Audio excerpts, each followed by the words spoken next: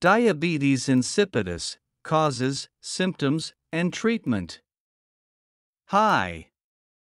Diabetes insipidus, DI, is a rare disorder characterized by excessive thirst and excretion of large amounts of dilute urine. Unlike diabetes, which is related to problems with insulin production or use, diabetes insipidus is not related to insulin problems but is primarily related to water regulation in the body. This condition occurs when the kidneys cannot concentrate urine properly, leading to loss of too much water and electrolytes. Causes of diabetes insipidus. Diabetes insipidus, DI, is classified into central diabetes insipidus, CDI, and nephrogenic diabetes insipidus, NDI, each with distinct causes. 1. Central diabetes insipidus. Central diabetes insipidus results from a deficiency of an antidiuretic hormone, ADH, called vasopressin, produced by the hypothalamus and stored in the pituitary gland. This deficiency may be due to damage or dysfunction in the hypothalamus or pituitary gland, often due to head trauma, tumors, infections, or genetic factors. 2. Nephrogenic diabetes insipidus.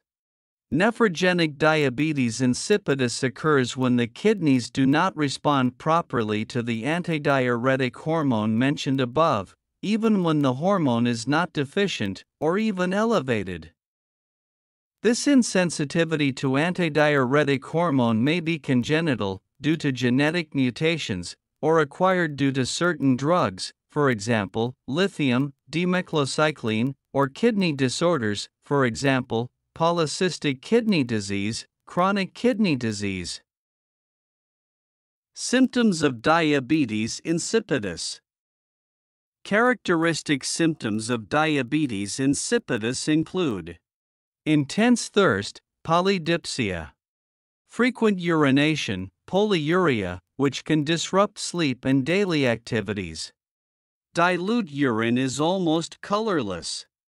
Dehydration leads to dry skin, dry mouth, and fatigue.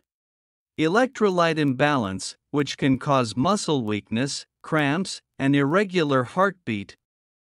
Treatment of diabetes insipidus. Diabetes insipidus cannot be cured, but it can be effectively controlled with appropriate treatment. Treatment often involves replacing the hormone vasopressin, ADH, through medications such as desmopressin, which helps regulate water balance in the body. With proper management, people with diabetes insipidus can lead normal, healthy lives. 1. Desmopressin, often sold under the trade name DDAVP. Desmopressin is a synthetic drug that acts on the body's vasopressin receptors. Desmopressin is currently the main treatment for central diabetes insipidus. It can be taken orally, intranasally, or injected to replace missing hormones and reduce excessive urine output.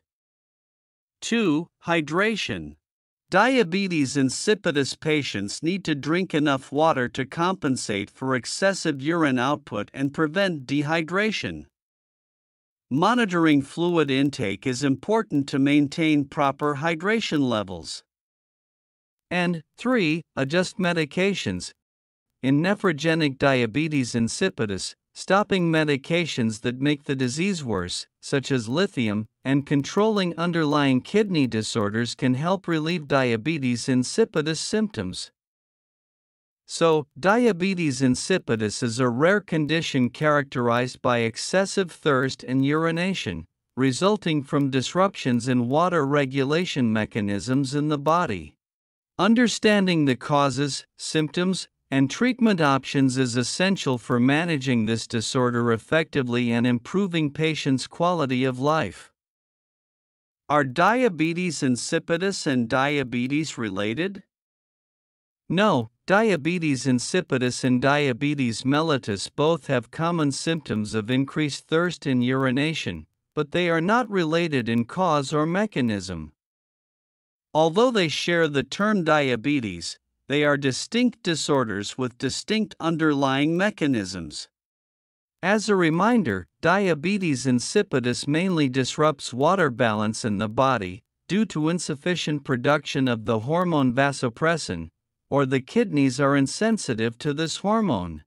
Diabetes insipidus is not associated with high blood sugar or insulin resistance, the main characteristics of diabetes. In contrast, diabetes mellitus, or simply diabetes, stems from problems in the production or use of insulin, leading to elevated blood sugar levels. Diabetes mellitus is a group of metabolic disorders characterized by high blood sugar levels over a long period of time. It occurs when the body does not produce enough insulin, type 1 diabetes, or cannot effectively use the insulin the body produces, type 2 diabetes, and other forms. Diabetes can lead to serious complications affecting the eyes, kidneys, nerves, heart, and blood vessels if not managed properly. Therefore, although both diabetes insipidus and diabetes mellitus share common symptoms, such as increased thirst and frequent urination, they have different underlying causes and treatments.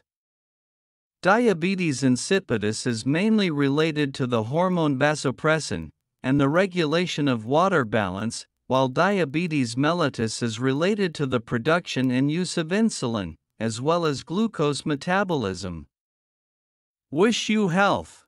Thank you, goodbye, and see you again.